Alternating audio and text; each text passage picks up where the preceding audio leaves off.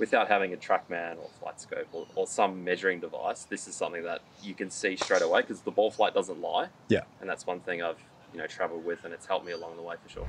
Welcome back to the channel, guys. Kerrod here on the range today with Brady Watt, former world #1 amateur in the world and touring professional. Brady's going to share some of his key insights, which has elevated his game over the years and got him to the level that he is at now. Brady, thanks for coming along, mate. Thanks, Kerrod. You guys don't want to miss out on this one. Stay tuned.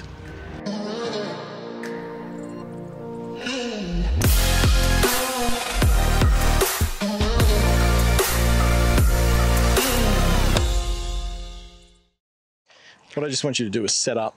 Do you have like a certain setup for the three ball drill? Yeah, so if you've got center, so that's your center there. Okay. And then it's just one ball back, one ball forward. Yeah. And then each position you should be able to change your swing direction, which changes your flights and stuff. Mm-hmm. Which I think is important to kind of set your baseline with everything.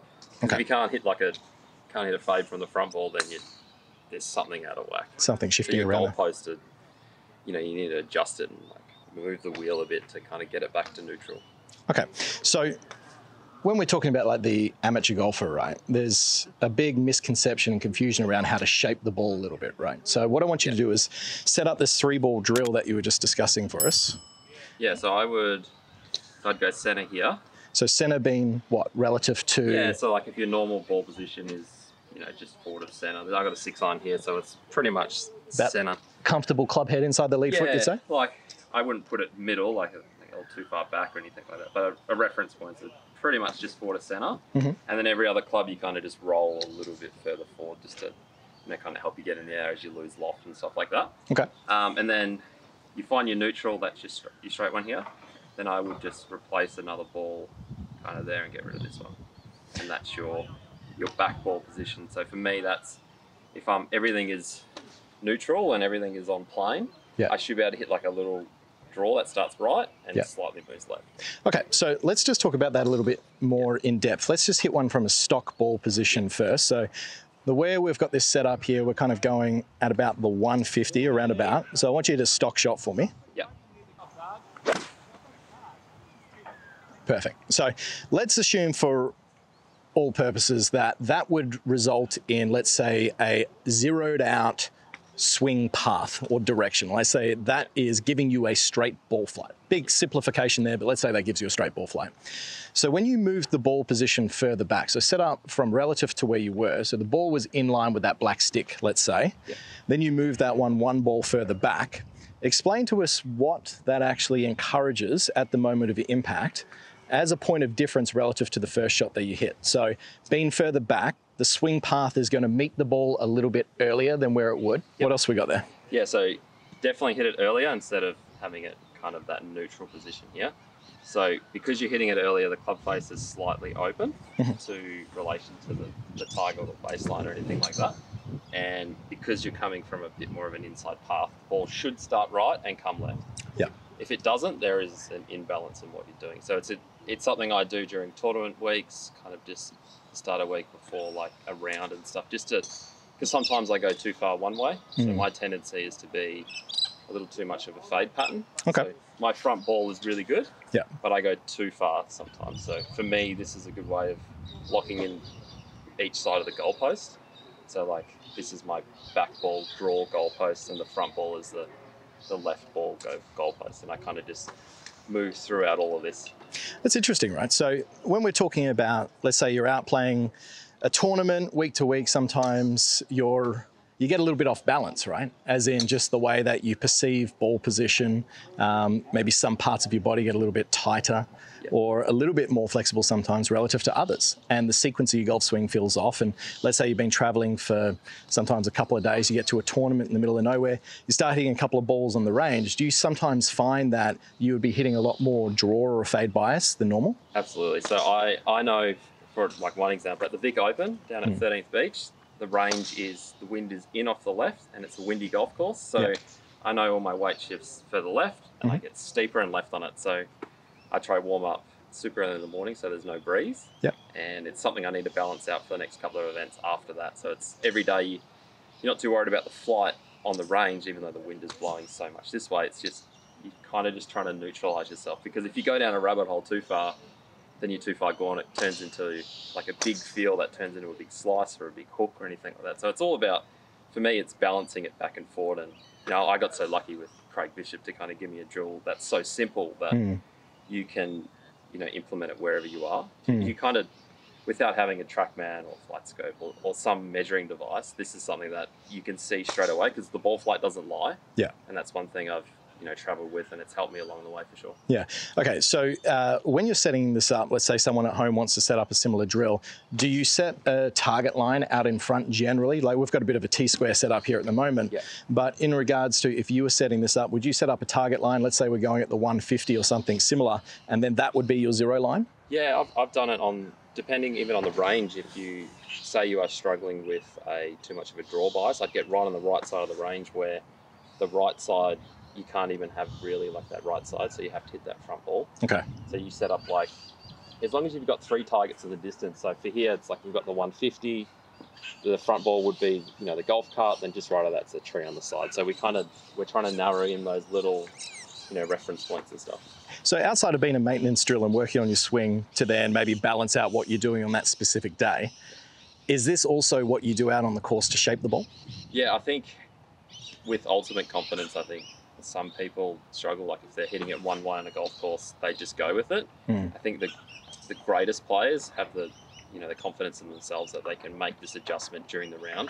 Yeah. So if my first couple of iron shots and I'm trying to hit like a little fade, for example, and it turns into a little draw, I will shuffle my ball position. I will feel something a little bit more of a shift, that I'm trying to just balance it out a little bit, so I can trust myself on the breeze, especially if it's left to right or right to left into the breeze. It's all about neutralizing it over time. But most of the stuff, if you do before you tee off, or you're practicing all this stuff, it should be pretty neutral, and you just go and aim at a target and hit it.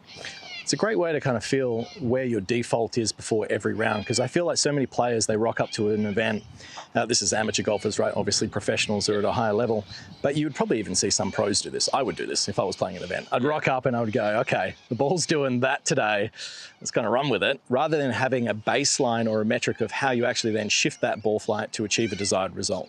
Yeah, so in my practice days, and I'm home at Victoria playing Peninsula Kingswood, I will move the ball right to left the whole day, every club, just to kind of, so when I play next time, my straight shot is, or my little fade is like a straight shot. Yeah. Because the field of what you're actually doing, it's not always aligned, and I think this is a great drill that kind of balances those 3 things out. And like coaching, I talk about that all the time, not necessarily specific to ball flight adjustments, but when it comes to making changes, right? The feelings that you get within your body when you're swinging, they're only suggestions. And how often, and you would get this all the time, I get this all the time, is we hit golf balls nearly every single day. And sometimes if you're not conscientious or cognizant of what you're doing, you'll, let's say in 2 weeks' time, you film yourself and you go, what the hell's my ball position doing all the way back there? Or your shoulders are twisted, little things like that. Just daily check-ins. I think that's, the better the golfer is, they've always got that alignment. Like, you're probably a victim as well. You go past a window or a reflection, you kind of checking your shoulders, you're kind of looking at your tilts, you're kind of looking at your grip. Like the old MasterCard ad with the guy in the elevator practicing his golf swing. I mean, the biggest thing, I just walked in before and we're looking at the mirror and I'm just checking my grip. I'm like checking it's at the right strength and all the other things. It's just little pre-flight things that it's so important, because you can go. I think of like an older member who's been a member at a course for 30, 40 years. He had a great feel for a little fade and it's turned into a slice, and he just keeps going for the same feel, and it becomes like a really big issue. It's like, it's having the confidence to kind of know, if I wiggle the wheel back this way, I'll be able to play within the tree line instead of trying to go over the trees and all these other things. So I don't know, it just simplifies. I think having the confidence to do it while you're practicing is one thing, and having confidence to do it while you're actually playing in an event is a total another beast. And we're all been under the pump where it's like, I don't have that, so I'll just kind of run one down there. This is a good baseline for finding neutral. Just one final question before we watch you hit some here. Would you always set up to your neutral ball and then just adjust your whole body position, like forward and back? So let's say you've got a stock neutral position. Let's say you want the ball back. Would you then move your whole body in that orientation, or what would you do? Just move the ball. That's it. Just move the ball. The way I was taught with it was just just move the ball, which just shifts you just a little bit this way. So if you're doing this on course, would you actually start with your club head in front and then move it behind? Yeah, yeah. Interesting. Yeah. So like I'd get it in a position like here, and that's my front ball, and then shift my foot around it. Okay. So like if that's neutral here, just get that on the spot there. So you'd actually shift. Yeah. Okay. Great. Here, You're kind of shifting into position. The back one, you can move. Like I've done that, and then you move it this way here. You're doing it off a baseline, yeah. Yeah, but Yeah.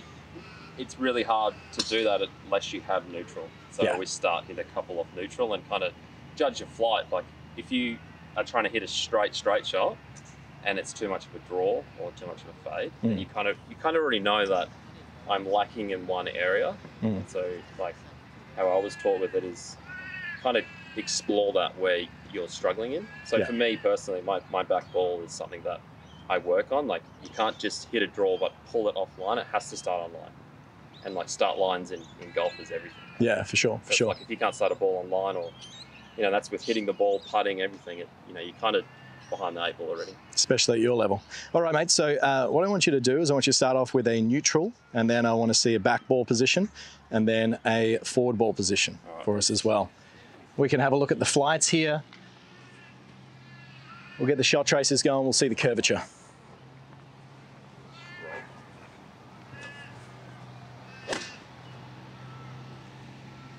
So how would you rate your success on that one there? So that's my default's a little fade. Yep. So like I know straight away that's like, okay, that's I want to feel this at the moment. So my straight is normally that way. Yep. So it's like, okay, I need to get a bit more of a feel, like, so I'll set it up neutral. And this is so true to just like knowing yourself as a golfer, right? Is that everyone's got their tendencies. Yeah. I fade every single drive. I draw every single iron. Yeah. Now, I'm not going to go out into the golf course and all of a sudden try and hit like bomb push draws, because I've got this mental baggage of hitting shots with driver that start 20 right and go 20 right. Well, I mean, we all want to be Rory, but like, there's only one Rory McIlroy. Yeah, exactly. Right? Yeah, so for me, like I hit one like that, I go, okay. So you can either have neutral and then just move the ball back. For me, I set up here. Yeah. Like one club in front and go this way and just balance it out this way. And then I'll just try start one a little bit further right and move it back. On cue. That is... That's closer to, then I just kind of keep moving the wheel with it all. Yeah. Yeah. That's so just... like, if I'm being like highly critiquing of that, it started too far left. Correct. So it's like, the shape's perfect, yeah, but I'm a little out of balance this way. 99.99% of golfers would be pretty happy with that little flight there, but being a pro playing for the big bucks, we need to tighten things up a little bit, right? I know. I mean, I'm probably overcritical of what I do, and my expectations are so high, and I think that's why, like, my barriers are quite small, like my lane ways with it all. Yeah. But like, if you're not, it can expand too much. And that's where you can kind of get into trouble. Like, my 15-footer might be a great shot to even professionals, but like I know that I've just pulled it. I think it's having that self-awareness as well. Yeah. So a lot of people can be like, oh, it's a great shot and a great strike and all that stuff. It's like, no, like, you've got to be completely honest with yourself, because you can go down a way where, I don't know, you can kind of make excuses for something that isn't really what it is. And I think this is also an important conversation around effective practice, right? Your intent behind every single shot, you've got you're very deliberate with it, right? You know exactly where your intended start line should be relative to the ball position that you're hitting. If our baseline is, let's say, 150, ball back's going to start right, a little bit of push draw, ball forward's starting left, a little bit of pull fade there. And then at the end of every shot, I did some videos with Chris Mason, who teaches a bunch of world number ones over time out in San Diego. And a lot of what he does is based around performance, right? And he gets all his players to reflect on every single shot. And that's exactly what you're doing that right there. And a lot of players do intuitively, or high-level players do intuitively, even if they're not conscious of it. It's just, and then I think the layer behind that is that, like, I know my patterns, like with my grip, where I'm feeling it in the swing, all that stuff that's influencing that flight straight away. Like, I got, like, getting a great coach is one thing, and like them transferring their knowledge and you really understand it. Like, I got so lucky with Craig. Like, seriously, and like knowing exactly where that feel is something I'm doing like subconsciously, and I kind of, it floats out through all that stuff. So for me, like, the one that starts a little left and goes this way, it's like, okay, did it feel somewhere there? Where was my tilt through here? Where's my balance and all that stuff? So it's kind of like, it's something we're trying to just slowly get better over time. Yeah, awesome, man. All right, let's finish off with one fade shot. A lot of good content here for the guys at home to take away and start to work on a little bit of maintenance exercises just to figure out where they are as a golfer. Perfect. And there's a little bit of wind buffeting it there, but we can see that ball did want to move left to right, starting just left of the target. Awesome, mate. Great stuff. Cheers.